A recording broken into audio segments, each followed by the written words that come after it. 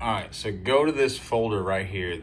It's in the files that I gave you, and then you open it up and go to this Tegra RCM GUI. Open that up. All right. Make sure this bin file is loaded in the inject payload tab. If not, just browse for it. It should be with that same all those files. It's just right there, and then a Hecate, whatever it is, 5.12 bin. All right, so once you got that open, just go to your switch, have it on first, have it plugged in already, have the RCM jig, have it all together, then just hold the button and turn it off.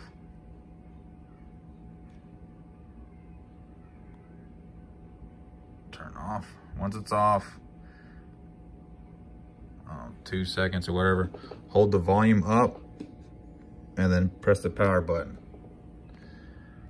Now you should hear a noise if the volume's up, but see how it's in RCM mode? All right, cool, that's what we want. All you gotta do is inject this payload, inject payload, boom, and then it boots up. Yours should boot up in the RCM mode, but mine's on auto boot to custom firmware. So, but anyways, I'll send you another video.